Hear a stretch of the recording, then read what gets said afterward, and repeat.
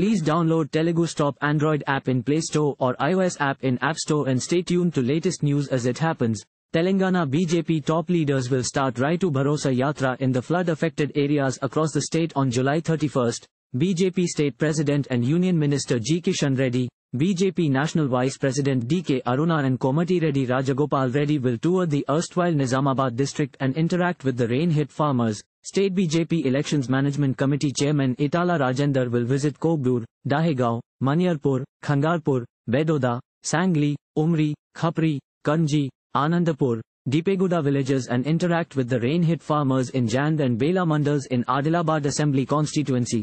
Former BJP State President and Karimnagar MP Bandi Sanjay and Vivek will tour the flood-affected villages in the erstwhile Karimnagar district.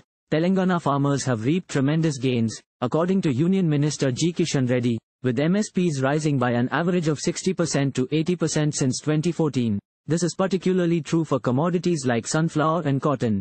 The MSP for cotton has increased by 75% since 2014 to support cotton farmers and develop Telangana handlooms and textiles. The increase in MSP for rice and maize by almost 60% since 2014 has helped the Annadatas because it is the second largest paddy producing state, Kishan Reddy added.